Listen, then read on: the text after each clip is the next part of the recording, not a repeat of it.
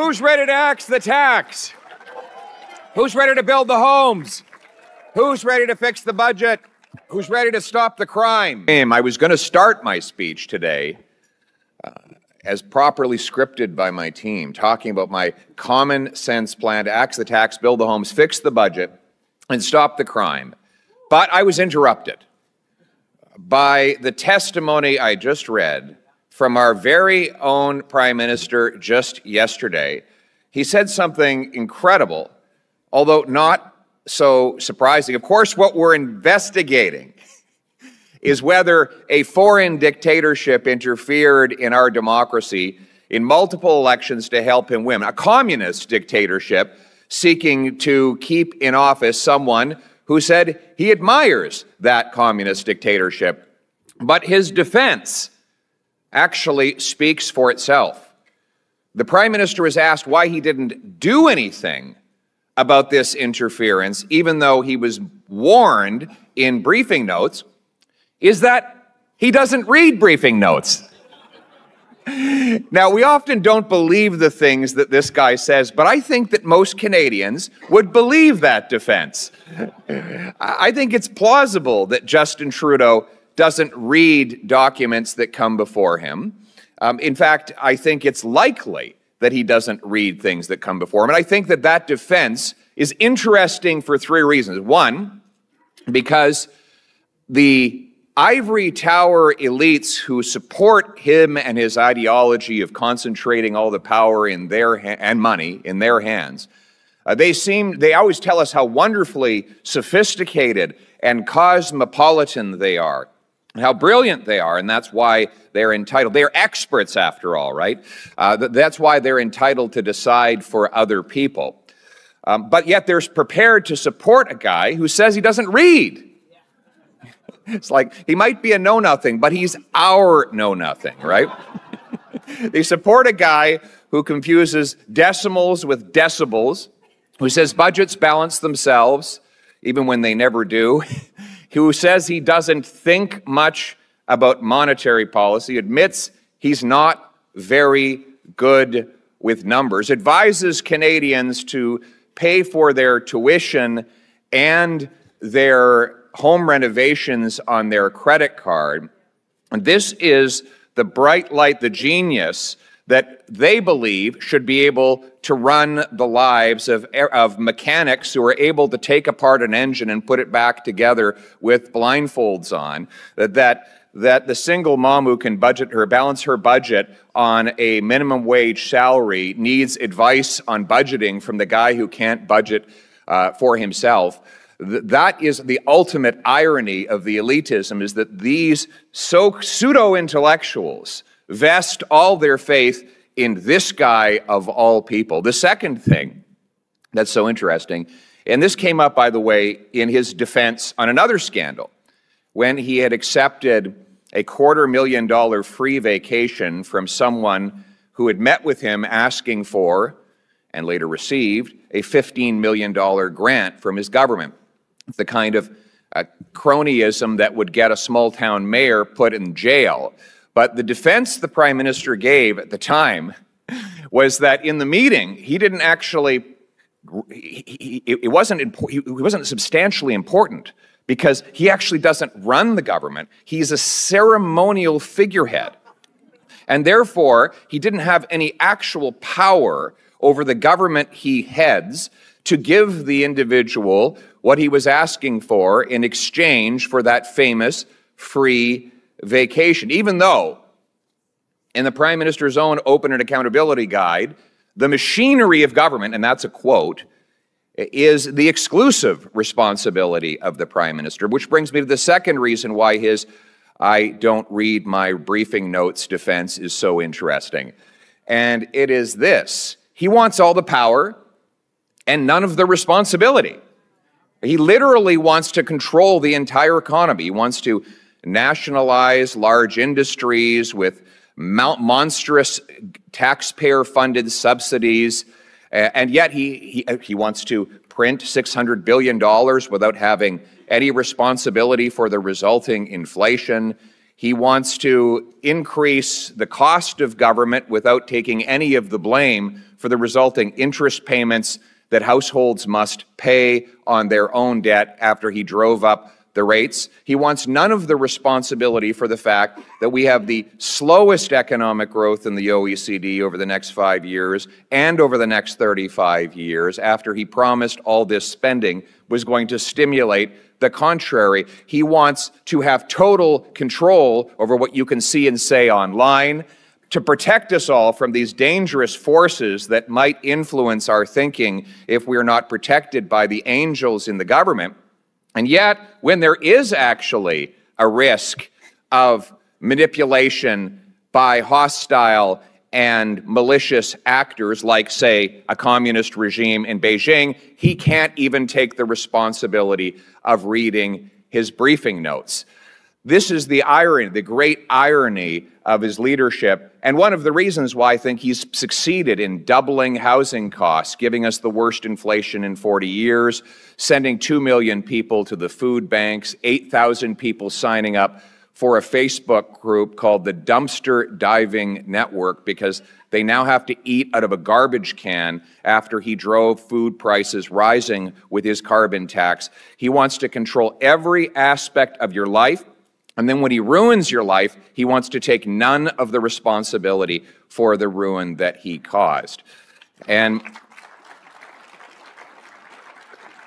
the third reason why this testimony and this entire scandal is so consequential and indicative is why the hell did a dictatorship, a communist dictatorship on the other side of the world, consider it such a strategic imperative to keep this guy as prime minister?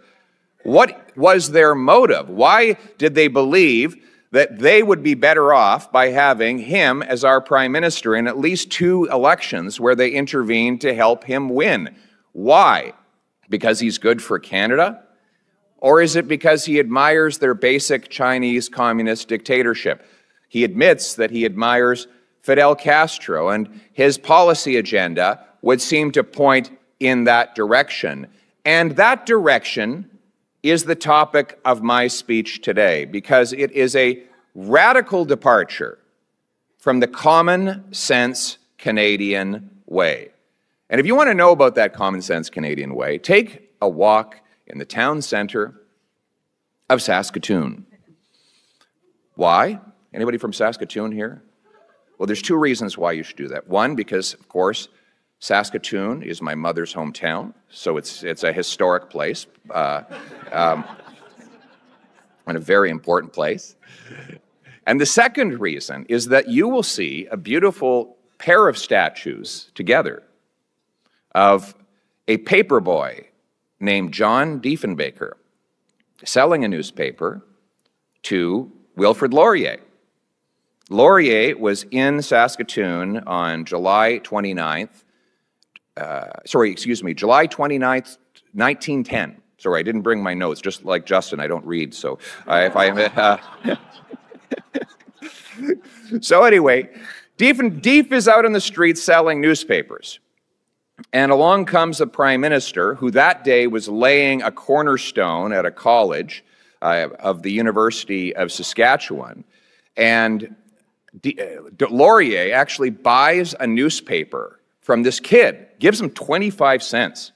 By the way, that was before just inflation, when 25 cents was a lot of money. And so the two of them talk for a little while. I think Laurier later in the day recounted this conversation with this young whippersnapper. But before the conversation could come to an end, Dief said, being a good conservative, he said to himself, I'm not making any sales right now. I got to wrap this up. He said, sorry, Prime Minister, but I can't waste any more time with you. I have more newspapers to sell. But there you had a future Prime Minister who was then a paper boy. I was a paper boy too, by the way. And a current Prime Minister. And you'd think these two guys have nothing in common. One was a liberal, the other was a conservative, the other was a French Catholic, the other was a English-speaking Baptist. One was a Quebecer, the other was a prairie boy. Their terms were separated by almost half a century. But in fact, they had plenty in common. They both believed in the common wisdom and the common sense of the common people. When Laurier was asked, what is Canada's nationality? Now, in most places, a leader in that time would have defined nationality based on religion, ethnicity, or some other demarcation line of the sort. But he could do no such thing, because even back then, over a century ago, we were all mixed up, right? We had, of course, the First Peoples. We had the French, the English, the Scots, the Irish. Asian immigrants were already starting to arrive on our shores, so we couldn't define ourselves by ethnicity. We had Catholic and Protestant, and the arrival of new religions, new from a North American point of view, to our continent and to our country. And so he defined Canada and its nationality the following way. He said, Canada is free, and freedom is its nationality. Now,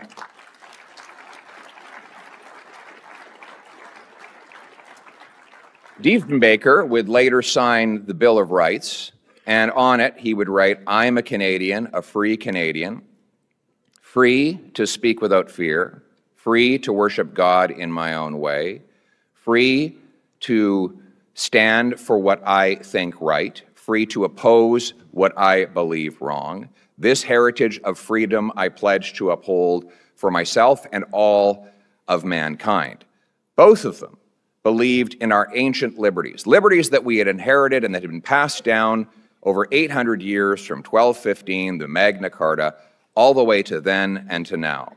Liberties that they believed for which they were the custodians. They were not the owners of that liberty. They were simply the guardians whose job it was to take the torch and pass it on, as Edmund Burke explained, a contract between the dead, the living, and the yet to be born. They understood. Thank you very much, Roy. Dr. Roy gave me a round of applause there. Thank you, Roy. Speaking of nonpartisanship, I'll be conservative in my remarks if you be liberal in your applause, all right? But thank you, Dr. Roy. And they weren't there to reinvent the universe. They didn't think that they were the living embodiment of God, that they could engineer humans and populations and recreate some brave new world. They were here to inherit the great gifts that ancestors before them had passed down, and they understood that Canada wasn't perfect, just as we look back at our history today and acknowledge it wasn't perfect. And you know what, though? Whenever we have gone wrong, it is because we have gotten away from those basic principles of human freedom and in favored too much state coercion and control, not the other way around. Now that common sense consensus guided our country for its first 100 years. It went into hibernation between about 1967 and 1984, and then it reawakened with the election of the great Brian Mulroney, who reversed the course of the previous decade and a half. Of course, he inherited the country in a total mess. High unemployment and inflation, interest rates were in the double digits. The suicide rate had reached its highest level in Canadian history the year before, as so many people were losing their homes and their jobs as a direct result of excessive government control and coercion and the absolutely insane policies that had drowned our country in debt. And so Brian Mulroney set out in 1984 to reduce the size of the state, to get rid of unnecessary red tape and regulations, to privatize 23 Crown corporations, to bring us into an operating surplus.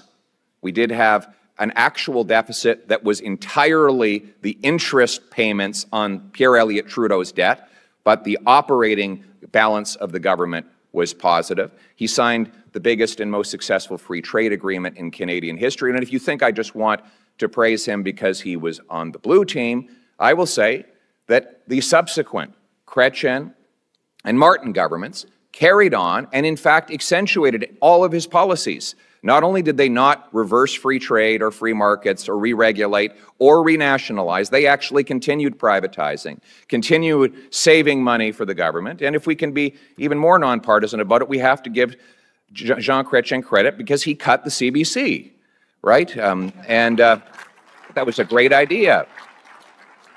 And then we had, of course, the great Stephen Harper, who lowered taxes further by freeing up more of our people's paychecks so that they could spend that money themselves. They could be rewarded for their hard work. He unleashed free enterprise even further and kept our country, with the exception of the great global recession, at or close to a balanced budget, where it remained until 2015. This was the common sense Canadian consensus, the common sense Canadian way that believed in hard work, self-reliance, free markets, free trade, that there should be a social safety net to do for people what they could not do for themselves. The government should genuinely be there for the least fortunate among us, and that we should give them the opportunity to climb up the ladder of life.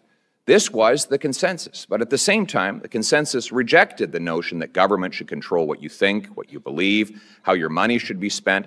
It believed that budgets should, unless in exceptional circumstances, be balanced, and debt should be limited so that our precious public resources could go to nurses and doctors and soldiers, not bankers and bondholders.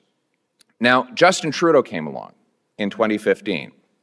Now, to be clear, a lot of people say that he's gone too far, that he took liberalism in the wrong, not just far, but in an extreme direction.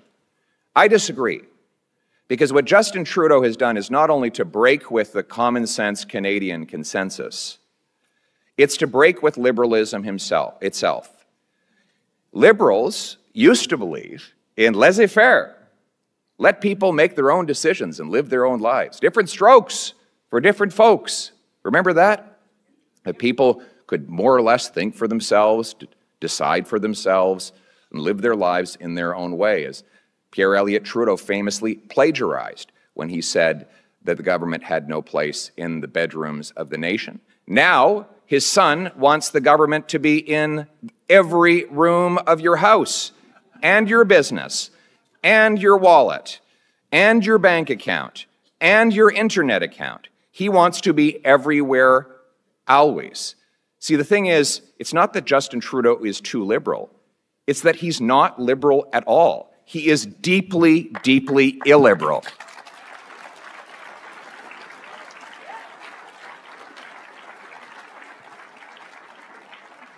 He uses the soft blue eyes and fluffy hair and fancy socks, and more importantly, the historic brand of the Liberal Party built up by such great leaders as Laurier and many more who followed him, as a cover for what is a radical departure from the Canadian way. A radical departure that sees in every way that the people are to be made small so that the government can be made big. And we see the consequences of this. You see, even if he were competent, it is not possible for any one person to run 40 million other people. It is simply not possible. Humans are far too complicated, their interactions far too numerous for one central authority, no matter how wise and virtuous it claims to be, to make all the decisions for them. It has to leave them to make as many decisions as possible for themselves. Worse yet, so when you have the only thing worse than having some all-knowing elite try to control everybody's life is to have someone doing that when he doesn't even read his briefing notes, right?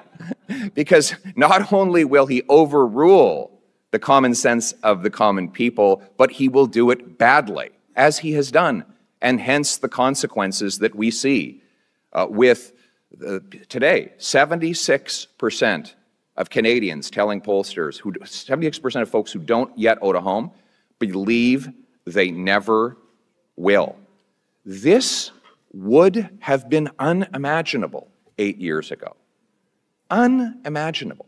It would have been unimaginable 8 years ago, before Justin Trudeau, to think that not only would he pass a law to control what you can see and say on the internet, but he would then put forward another law which could put you under house arrest or a peace bond under suspicion of something unacceptable you might say in the future.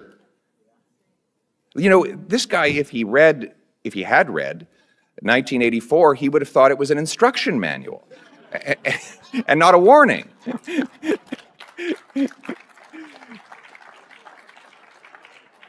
Fortunately, there is an outbreak of common sense across the country.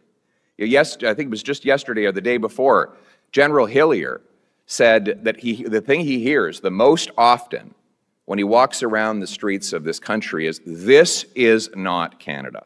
We don't recognize this place." And that's what I hear from everything from fifth-generation Canadians to immigrants who arrived here 10 years ago. They say, "My God, what happened to this country in the last 8 years? Do you imagine if you had been in a coma in 2015 and woke up to this nightmare, how unfamiliar it would all seem?" But the good news, my friends, is that life was not like this before Justin Trudeau, and it won't be like this after he's gone.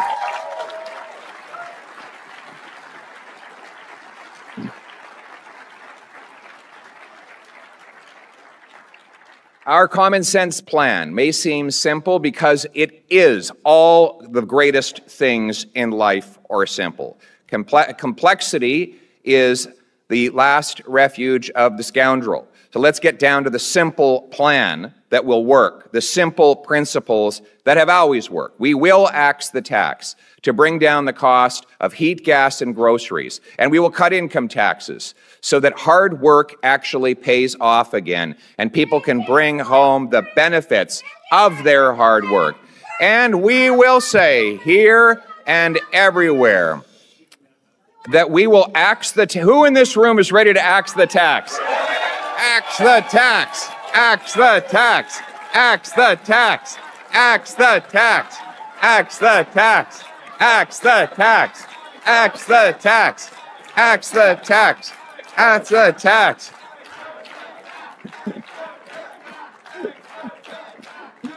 Fantastic. Whenever I announce my plan to axe the tax, there's such an outburst of enthusiasm that just uncontrollable. It's a frenzy, really.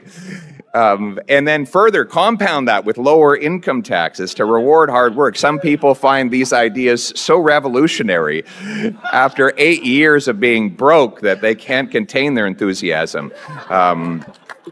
But that's a good thing. We need to have some enthusiasm. I think the conservative movement is very enthusiastic these days. Wouldn't you agree?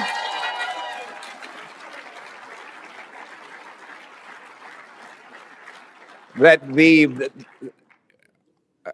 our determination to cut taxes is not just about having, a price discount that could be advertised in a dollar store flyer. It's not just about saving pennies here and there. It's about a fundamental philosophical disagreement. We believe that a dollar in the hands of the person who earned it is always more powerful than in the hands of the politician who taxed it.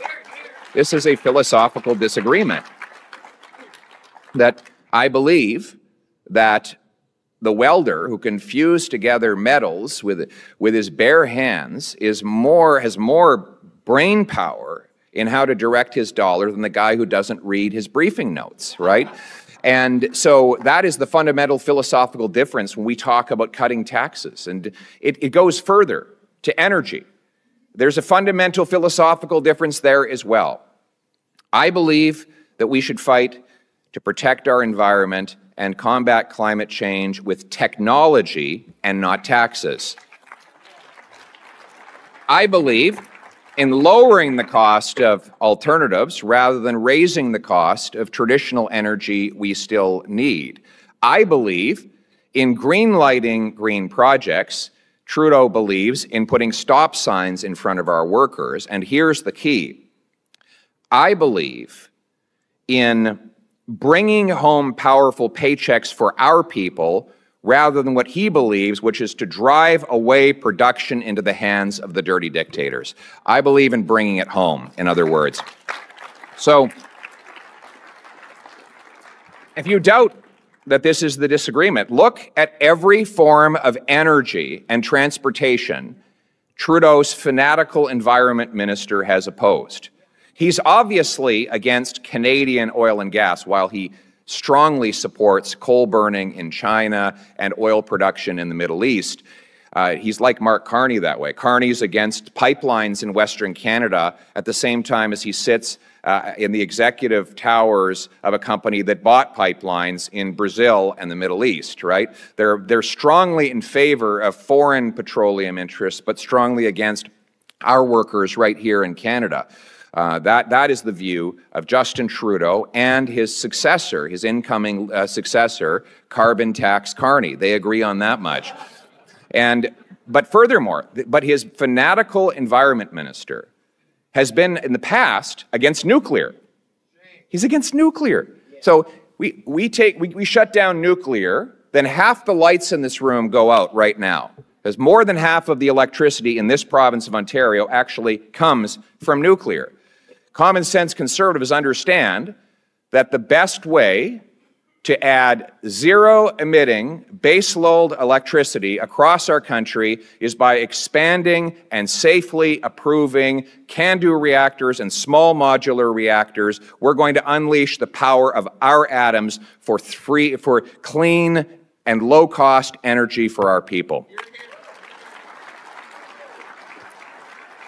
Then you've got the minerals of electrification. See, Trudeau wants to subsidize the assembly of foreign raw materials and then send them in packets to the United States where they can be added to electric cars, even though we have those raw materials right here in Canada. We have the 6th biggest supply of lithium anywhere on Earth, but we don't mine any of it because it takes 18 years to get a mine approved, as long as 25 years if you listen to the Government of Canada's own website. So we import lithium that is mined in Chile and refined, burning coal in China so that liberal elites can feel great about themselves, driving electric cars that were made burning coal, when we could have been powering those mines with clean Canadian energy and driving clean Canadian and powerful paychecks for our people. When I'm Prime Minister, we will repeal the unconstitutional Bill C-69 so that we can approve mines in 18 months rather than 18 years and bring home the production to our country. He wants to double the reapproval process for hydroelectric dams that will slow their construction down by 3 more years. Common sense conservatives will get rid of double processes. We'll have one review and one approval for one project so that we can build more hydroelectric dams in Quebec and right across the country. We're furthermore going to unleash the power of natural gas. We have 1,300 trillion cubic feet of natural gas. So get the numbers that came out from National Bank. National Bank pointed out that Canada has 0.7 billion tons of emissions. India will be adding many billions of emissions as a result of their use of coal fire. If Canada were to liquefy and export its natural gas to allow India to replace half of its future coal-fired electricity with clean Canadian gas, liquefied in Canada, we could reduce global emissions by 2.5 billion tons. That's 3 times more than the entire Canadian economy emits in a year. When I'm Prime Minister, we will, by the way, we have the ability to do this. We have the shortest shipping distance to both Asia and to Europe. We have the cold weather that makes liquefaction 25% cheaper. We have clean hydroelectricity in Quebec, British Columbia, and Newfoundland and Labrador, which can power that liquefaction. Look at the incredible Squamish people who are now building a liquefaction plant. It took them 13 years to get federal approval to do it. But they're cleaning up a dirty old pulp and paper mill that had left the place totally contaminated. from which First Nations people were banned from even working as janitors. And now they are working as executives and owners in a future zero-emitting natural gas liquefaction plant that will be good for the earth and that will bring home powerful paychecks for their people and our country. We're going to see a lot more of that when I'm Prime Minister. But it takes getting rid of the gatekeepers. We will get rid of the federal gatekeepers to allow these projects to go ahead. And we will do so when it comes to housing as well. After 8 years of Trudeau, housing costs have doubled. In fact, it now takes as long as 120 years for someone to pay off their mortgage as a result of the interest rate hikes on the already high home prices that Trudeau said would never happen. This is not normal. It is not happening anywhere else in the world to the same degree. Our housing costs under Trudeau have risen, outpaced incomes 40% faster than the OECD average. In fact, we have the second worst housing affordability problem over the last 8 years among the 40 OECD countries, and by far the worst in the G7. And the reason is we have the fewest homes. We have the fewest homes, even though we have by far the most land, the most lumber, and we spend the largest share of our GDP of any OECD country on housing and residential construction. The average OECD country spends 4% of their GDP on residential construction. We spend 9%, and yet we have the fewest homes. Why? Gatekeepers. Government gatekeepers block the construction and prevent housing from getting built.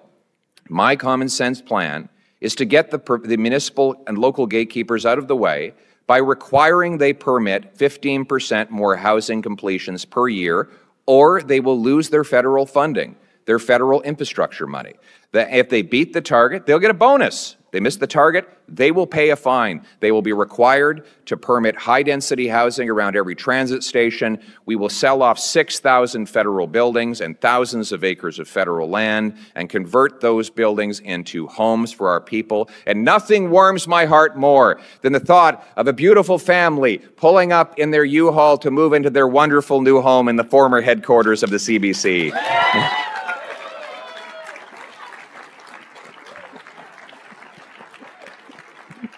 We'll get rid of the carbon tax to lower the cost of transporting building materials. We'll back the trades. We'll bring in tax fairness for traveling trades workers, and we'll make sure that there is federally assisted Red Seal content that provinces can choose to adopt so our kids can start their apprenticeships before they're even out of high school, because we need more boots, not more suits, if we're going to build the homes of the future. And we're going to build those homes in safe neighborhoods by stopping the crime. We're going to stop the crime by reversing everything that caused the crime. Remember, Justin Trudeau and the experts told us that if we just let violent criminals, repeat offenders out of jail earlier, then their hearts would be warmed and they would no longer do crime. They would be completely rehabilitated by having not served any time behind bars. In that 30 minutes while they were being arraigned before getting automatic bail, their hearts would be completely transformed, we were told, by these brilliant experts who were quoted endlessly in the media. By the way, don't you think that when the media quotes an expert, it should be a journalistic practice to, one, note whether that so-called expert has a financial interest in the policy they're advancing, and two, how many times they've been wrong in the past, right? If you're wrong all the time, you're not much of an expert. Well, they were definitely wrong on crime, because under the previous Conservative government, we brought in tougher sentences for the worst violent offenders, and what happened? Violent crime went down 25%, and you know what else went down? Incarcerations. We had fewer people in jail after all the experts told us we'd have to build new ones. Why? Because the people we locked up were coming in and out anyway. They were like, it was like the Hotel California for them. They were checking out but never leaving.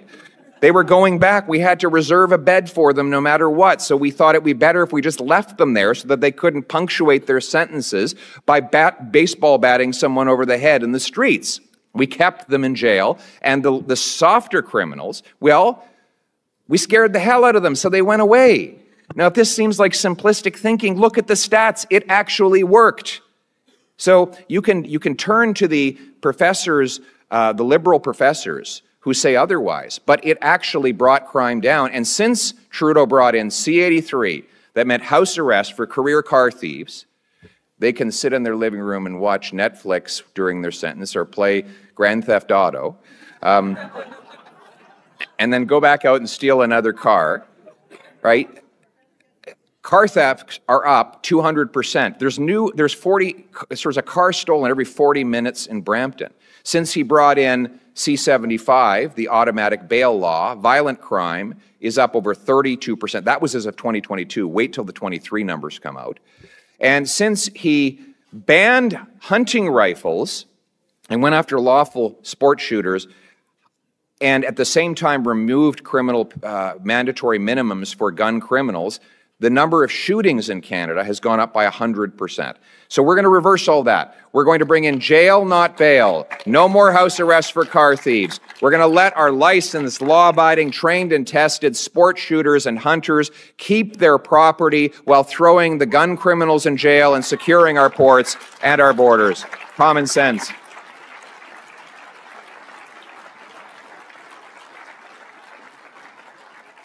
Common sense.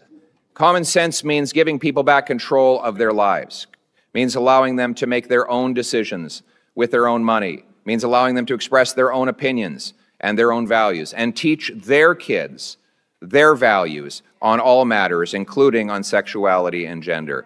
That kind of freedom is what Canadians have always come to expect. It is what has always worked. And so we will repeal the censorship laws, C-11. We will require university campuses implement a respect for Section 2B, Charter Rights of Free Expression, as a condition of getting federal funding. If you want to,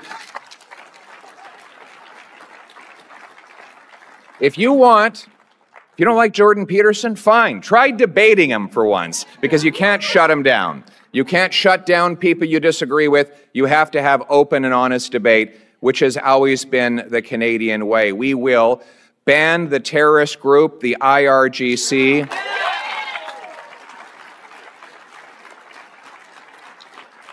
We will stand up for our Jewish friends and neighbors who have been mercilessly targeted with anti-Semitism.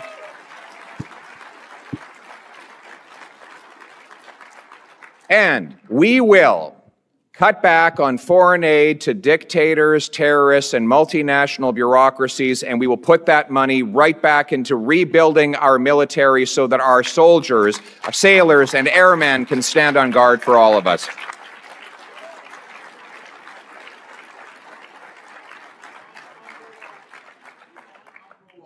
We're going to defund all the terrorist groups and all the international dictators. We're going to bring our money home for our people and stand up for our people and stand up against the dictators in Venezuela. They're going to be selling less oil because we're going to be selling good, ethical Canadian products onto the world market. Libertad.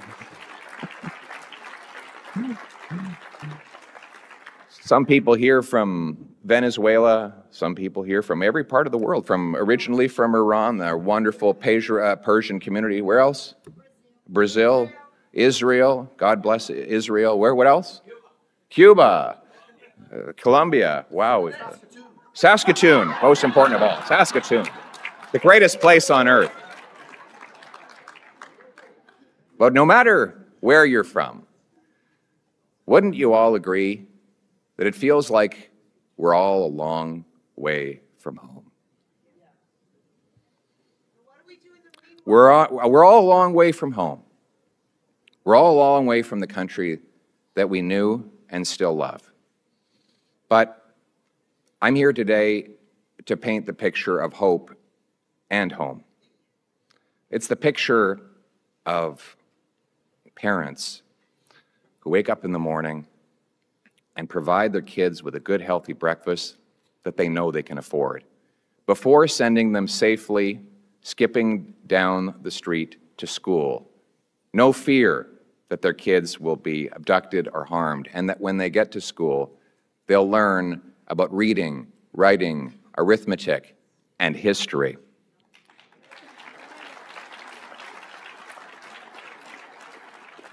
It's the picture of those parents getting into their cars and going off to work. Maybe the wife works in the energy sector.